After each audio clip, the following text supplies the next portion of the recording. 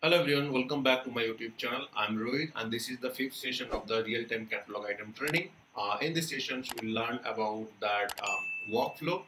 So in the sessions or in this entire series, we'll try to cover all this workflow activity, although it is not possible to adjust in a single catalog item requirement, but we'll try to cover as much as possible activity that we can use in our workflow activity. So it might be split into one or two classes for the workflow. Let's see what we are going to see today class. So if you see our requirement, I'll go by this workflow requirement first. So pretty much all these UI actions, I'll revisit one more time once it is done. But pretty much all these requirement related to the form, it's done. So today we'll focus on the workflow. So if you see here we have a number. So first, if it is request raised by you, the manager approval is needed. If the request raised by your manager, the system will be auto approved. Okay, so that is the first requirement. So these two are in a point number one, and then catalog task needed if you select the new member. So here you have a reason called new member. If you select that new member, then only catalog task is required. So first we'll build the step one and then we'll going forward to the step two. To create the workflow, what is the workflow? If you want to learn the basic things of the workflow, you can go and watch my previous video. There are similar kind of video is there for the basic part of the workflow. Today we'll focus on that real-time example. So this is our catalog item. If it is raised by my manager, then it will it will not go for this approval. Okay, so let's do that first. So what we'll do first, we'll set first user manager. So if I go back to the CC user table, I'll test for that Abraham Lincoln. So if you see here, the Abraham Lincoln, the manager of this Abraham Lincoln is, if I go back to that. So this Abraham Lincoln manager is the able tutor, and this user is actually deactivated. We will just activate this user. So I'll go back to the default view and then activate that. So I'll uncheck that this locked out and then save that. Okay. So now the requirement I'll repeat one more time. If the Abraham Lincoln is Abraham Lincoln is the user. If I raise for Abraham Lincoln, the approval should go for the able tutor as he is the manager of Abraham Lincoln. But if able tutor raise for Abraham Lincoln, then as he is the manager of that Abraham Lincoln, it will be auto approved. So that is the case. So very first thing is that we'll go to the workflow here. So we'll create the flow designer in our next couple of series, but for the time being today we're going to focus that workflow. So this is the workflow page. First I'll click here new and I'm going to create a new workflow. So here I'll put that group members manager. So this might be my workflow name, and here I'll type that table equal to sc underscore req underscore item. So this is my table for the requested item. And if you see here the workflow driven, we can select that it will be as it is. Just submit that, whatever it is. So it will be open a sample page. So let's see, first requirement is saying that if Abraham Lincoln or anybody else is raising the request, this will be generate approval for Abraham Lincoln manager. So we'll put that condition later. So first we'll do a manager approval. For manager approval, we'll go to the code and then under that approval sections, and then here you have a user approval, you have a group approval. We'll drag the user approval and put that. Now once I'll put that name equal to manager approval, and here we will set the user manager. So how do we do that? In this case we can put some user, hard-coded user, or else if our value is actually cascaded to any of this field, we can set that manager approval. But if you remember here, let me show you that if I select the requested for here, call Abraham Lincoln, and action type is add, and then I'll select one user here, okay, and these I will select new hire. So this Abraham Lincoln, I'm requesting for Abraham Lincoln. This is nowhere showing that Abraham Lincoln name to that form. So let's see. If I open this request, if I open the RITM, under the RITM, Abraham Lincoln name is not coming anywhere. Only it is coming to the variable sections tabs. So under this variable section, it is available, but it is not available any other places. So for that, we cannot use any direct field from here. We have to use the advanced part. Here we need to put, if you see the, for example, we need to declare answer equal to a array, and in this array we need to put the user. So what we'll do, answer dot push. Here we need to pass the current or any user CSID that we want to put as a approval. So we put that current dot variables dot the variables name, that from where we want to bring that approvals. Okay, so here under that we have a variable set, and under this variable set we have a variables called requester manager. So this field should be populated, this field, this is the manager, or this is the approval person to whom the approval should go. Now that's it for the user approval. So I'll just submit that and attach to that workflow. Okay, so this will be our first activity. Definitely there will be some condition. So if it is approved, I will set some value. So I'll set that set value close complete.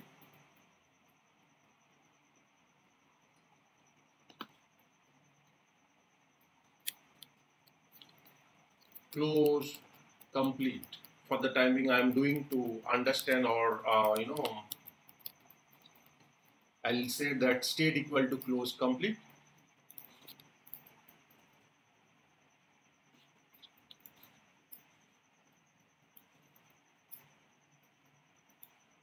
And this will be rejected, it will directly come to here.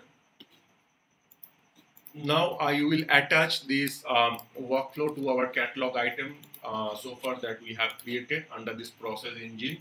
We have a workflow, we will select that workflow there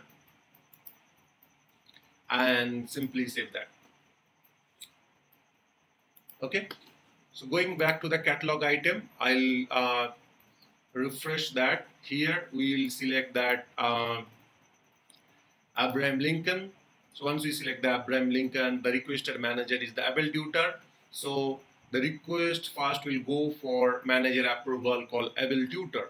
So I am raising the request for Abraham Lincoln. The request will go for able tutor approval. So I'll select add groups here. I'll select Acme support and then new hire and submit, and simply do a order. Now let's open this workflow and see what is happening here. So if I open this request right now, in this request you will be able to see that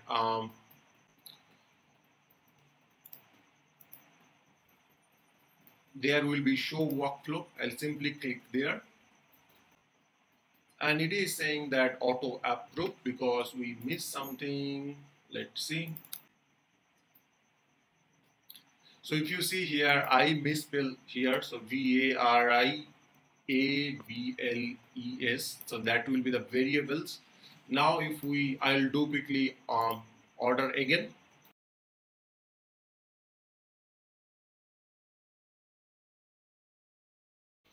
So now if we search with the request number, it should give me that one request and the RITM that have approval. So let's go back to that here. You can see we have a one approval called able tutor. So this is the approval which we are getting.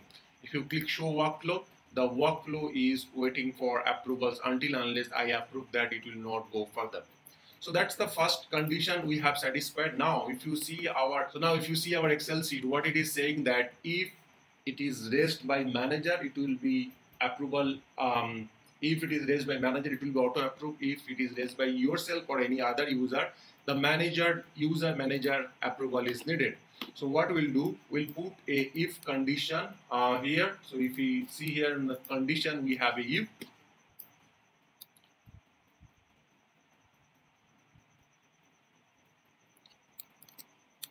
Request raised by manager. So that will be our condition. If the requested by, and if I select that able tutor or the Abraham Lincoln, his manager is the able tutor, and that if the requested by and then his manager, these variables both are the same, it means that the request is by the current logged in user. What we can do, we can just simply scroll down, and here in this advanced we can turn on our script. So we'll say that function.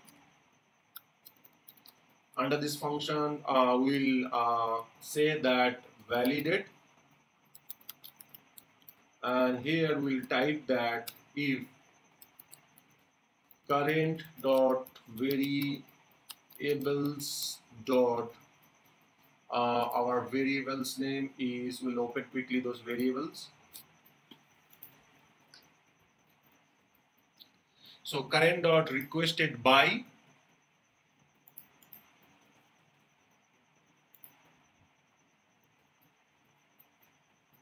this variable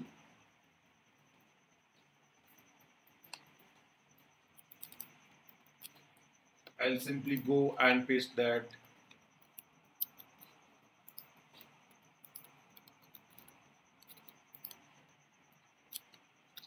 equal to current dot variables dot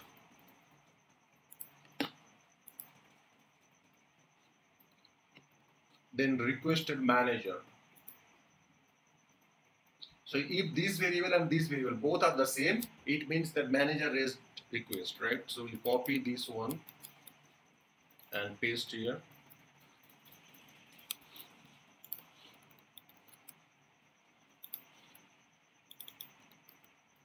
Okay, if it is that, so it will be returned yes, else it will be returned no. And then here we'll type answer equal to this function. We'll call this function. Okay. So this activity is added. So we'll first add this activity here. And if request raised by manager, no, then it will go for the manager approval. If it is request raised by yes, I mean it will go for the further step. Now if you see here the document, it is saying that create, here it is asking that create a catalog task for create a catalog task if it is a new member. If somebody select new, it will be add one catalog task. So we'll go here and then again add that if block here, and here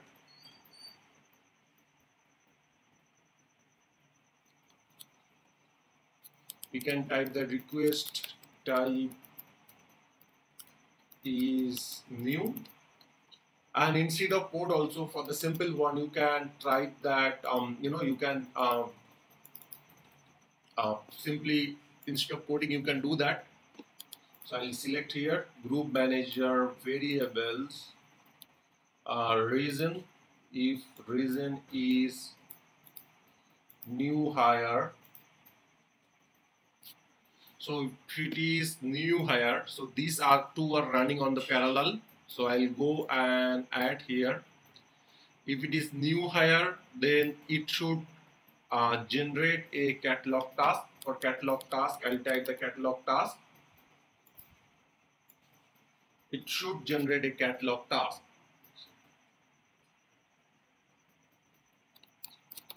Catalog task for AD verification.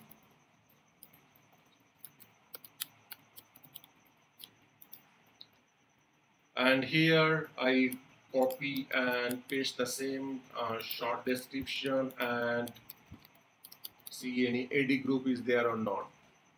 LDAP admin. So it will be assigned to LDAP admin. Okay. So if it is new, it will go here. And if you see here, both of the things are running on the parallel, right? So both other things are running on the parallel. So now if you see in my workflow, this is the approval. Once it is approved, it will be close complete. And then if the task is close complete, it will be set as a close complete, and then the workflow will be ended. Okay. In this workflow, there is a small issue. I'll explain you, but let's see what is happening first. If I go back to this group membership catalog item and open that and raise the request, all request for is the Abraham Lincoln, and activity is the add groups. Here I'll select that database. Here I'll select the new hire and order. As per the flow, what will be happen? It will be generate a approval and then catalog task. Let's see first. I'll open this request.